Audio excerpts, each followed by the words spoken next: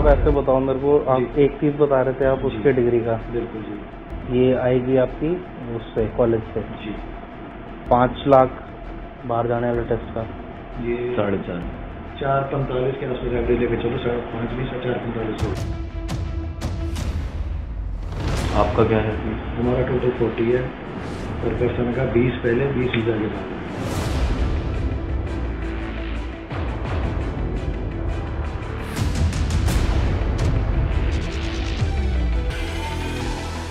Amidst all the hue and cry around Indian students facing threat of deportation in countries like UK, Australia and Canada, CNN News 18 deep dive into the operational details of syndicates operating blatantly in national capital and the state of Punjab.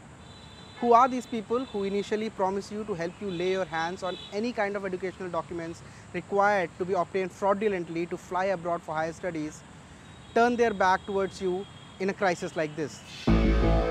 Posing as students desperate to leave the country for higher studies but short of documents at hand, we contact some of the agents who facilitate admissions in foreign universities. Our choice was the UK, Canada or Australia, where the students at present are facing deportation threats. Right now टॉफल या PTE ये exam किया जा सकता है। तो इसमें tentatively no less than 6 course के साथ अगर करेंगे दैट वुड बी अराउंड 4.5 के आसपास का एक कॉस्ट आएगी इसकी। अच्छा, मतलब पीटी या फिर टॉफल क्लियर कराने का मतलब 6.5 लाख, मतलब 4-5 लाख रुपए के आसपास कह रहे हैं आप? 4.5 लाख रुपए। तो हम यूके की ही बात करके चल रहे हैं, तो यूके के लिए जो ग्रेजुएशन का इन्होंने जो करवाना, ग्रेजुएशन का मैंने बताया अप्रोक्सीमेटली 31 के आसपास का कॉस्ट आएगा डिपेंडिंग ऑन यूनिवर्सिटी। 1,30,000 का ये ग्रेजुएशन का वो मतलब डिग्री बनवाने का। मतलब इनका ये कह रहे थे भैया मेरे को कि 1,30,000 रुपए में डिग्री मिल जाएगी और जाके भी हमें लानी होगी, जाके हमें लानी पड़ेगी ना यूनिवर्सिटी से? सर हाँ जी आप कॉलेज या यूनिवर्सिटी जो होगा वहाँ से हम आपको बता देंगे, खुद ही जाके वहाँ से कलेक्ट करके लेके आएंगे। तो ये दिल्ली के कॉलेज होंगे? नहीं सर, आउट ऑफ दिल्ली होंगे, दिल्ली के नहीं होते सर। दिल्ली वाले दिल्ली यूनिवर्सिटी का तो रेट ही यहाँ पे 7-8 लाख तक पहुँच जाते हैं। तो कहाँ के होंगे फिर ये कॉलेज, कौन से होंगे? सर ये हिमाचल के भी हो सकते हैं, ये आगे गढ़वाल के भी हो सकते हैं, आसाम के भी हो सकते हैं।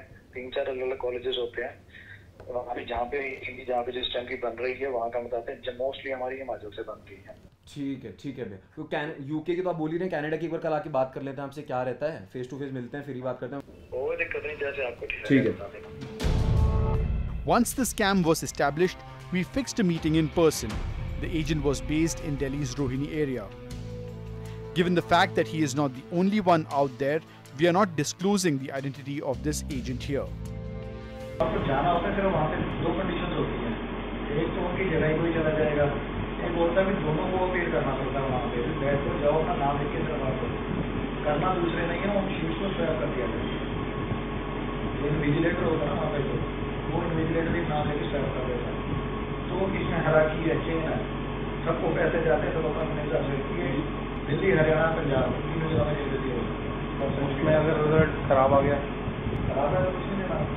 सर आप ऐसे बताओ मेरे को, आप एक चीज़ बता रहे थे आप उसके डिग्री का। बिल्कुल जी। ये आएगी आपकी उससे कॉलेज से जी 5 लाख बाहर जाने वाले टेस्ट का। ये 4:45 के आसपास एवरेज लेके चलो, 5.5 भी 4:45। एयरपोर्ट और पोर्ट के चार्ज, इसके अलावा मेरे प्रोसेसिंग चार्ज है। आपका क्या है? हमारा टोटल 40 है, पर पर्सन का 20 पहले 20 वीजा के बाद। आइलेट्स का जो बता रहे हो आप वो उसमें नहीं कोई गुंजाइश होनी? मैं सीरियसली आप किसी से पता करके देख लें, अगर आप मार्केट में आपको कोई भी 6 से रेट कम दे देना इस चीज़ का, अब किसी से चेक करके देखिए। इतनी क्या है, ये बड़ी चीज़ है क्या? भाई साहब बहुत बड़ी चीज़ है, ये करवाना ही बड़ी चीज़ है। बोर्ड का पेपर आप किसी को मैं एक सर्टिफिकेट बनवा के देना, पेपर किसी से दिलवाना, वो कैसे होता है? अब इन्होंने क्या करना, जैसे हम अपने कैंडिडेट के आपके भाई की फोटो देंगे हम, उन्होंने उससे सेमिनर शक्ल वाला ढूंढेंगे। अभी मैंने पूछा कैंडिडेट जो जाकर उसके यहाँ पे पेपर दे के आएगा, उसी की आईडी में जाकर वो पेपर दे के आएगा। और अगर वहाँ कुछ हो गया तो उसमें आपकी क्या जिम्मेवारी है? उन्होंने आपका एडमिट कार्ड देखना, आपको पेपर करने के लिए बिठा देना, आपने पेपर करना है, हैंड ओवर करना है, उसमें दिक्कत कहाँ आएगी?